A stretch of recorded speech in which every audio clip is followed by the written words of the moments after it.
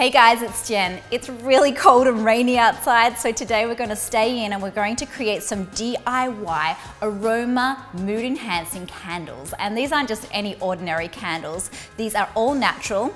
And if you head out to the supermarket, it's more than likely you're going to pick up a candle that has paraffin wax in it. And you really don't want that because it's a byproduct of petroleum, and inhaling all of that can actually start to create respiratory issues. So today we're going to use beeswax. I've got some coconut oil, and as a side note to coconut oil, you need it for all your DIY recipes, so keep a nice big one handy.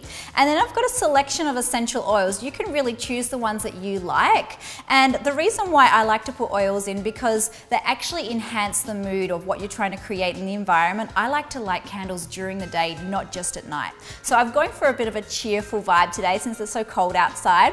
I've got some lemon, I've also got bergamot, as well as geranium and ylang ylang.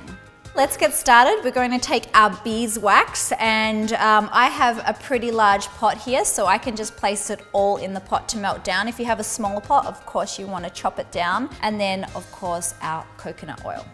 So the beeswax is now melted down, so we're going to head over and grab our thermometer, and we are just going to simply place it in. And we are looking for about 175 degrees. Once it reaches there, we're going to turn the heat off. Yep, there we go. So heat comes down. And now we're just going to let that set until it reaches about 145 degrees, from which we'll then start adding in our essential oils and then doing the big pour. We're going to move over to our jar, which is going to hold our candle, and we'll grab the wick. And then we're just going to make sure that the wick is about 1/4 of an inch off the ground of the actual jar itself. And then we'll wrap the wick around the pencil. And obviously you want your wick right in the center of the candle. So we're going to hold it right there. And then let's look at the temperature. Yep, there we go.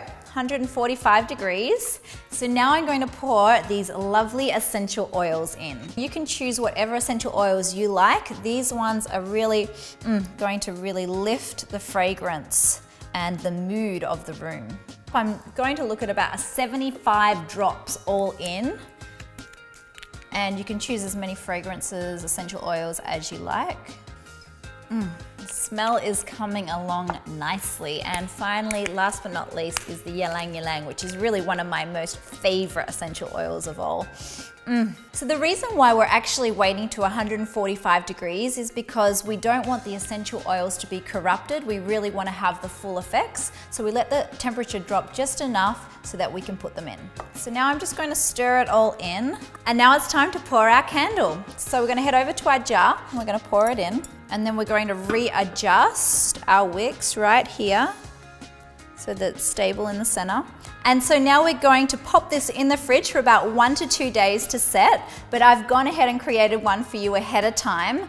And this is the final product of our do-it-yourself aroma mood enhancing candle. Smells really delightful. We would love you to try it out. Let us know how the recipe is for you, or if you're using different types of essential oils, we would love to hear your blends. And remember to sign up for thrivemarket.com and get 25 to 50% off all of your favorite healthy goods. Let's thrive.